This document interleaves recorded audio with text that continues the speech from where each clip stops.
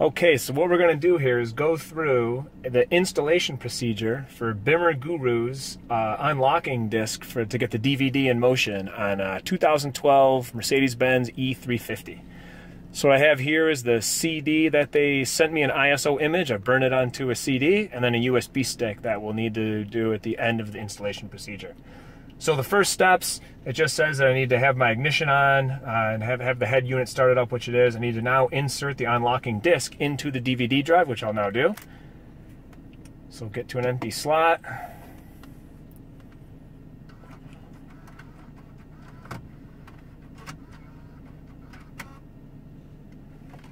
Okay, so I've now inserted the CD into the DVD drive. The next step is just to confirm the update dialog, and then I'm going to need to enter the license code that they provided me in the email.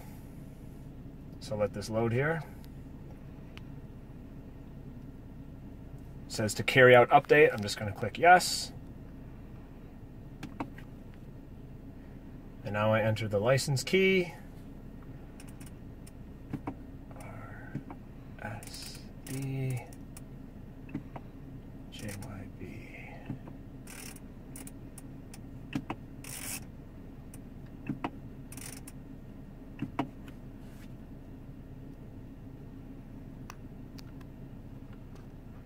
Okay, you can see here it just says that it's updating the map data, Grace Note Media Database, and it's giving me a progress ticker.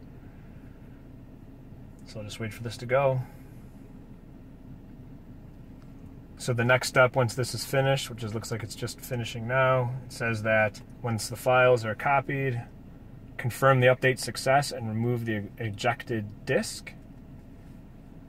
The update has been completely successful. Ejecting DVD. Click OK to update to eject the DVD. Or CD. Then the final step, it says plug an empty USB flash drive into the USB interface and ignore any messages. So I'm taking my USB and plugging it in. Take the CD out. It says ignore any messages on the screen about an unreadable USB, and the head unit will reboot automatically in the next 20 to 40 seconds. So now I'm just waiting for that. And then I will be removing the USB and test that the video plays in drive. So here's the reboot.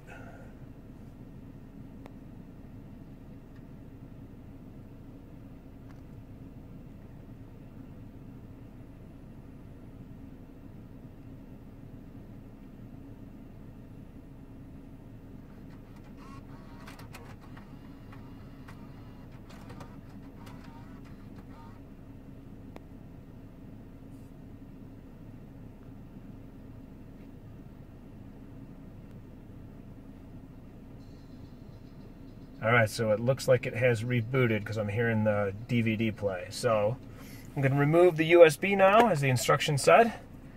So the USB is now out, and it says to now test the video functionality. So I'm going to go back to my discs. And you can see here there is a video playing right now. Turn the volume so you can hear that. Now here comes the test. I'm going to put it in drive and see what we get. So the car is now in drive. Can you see that in the video? The car is now in drive. Yeah. You can see I'm actually giving it gas and moving the vehicle, and the video has continued to play, which it would not do prior. The screen would have gone blank when I was in drive. So put it back in park. And that confirms that the video is indeed working now that I've done the installation procedure.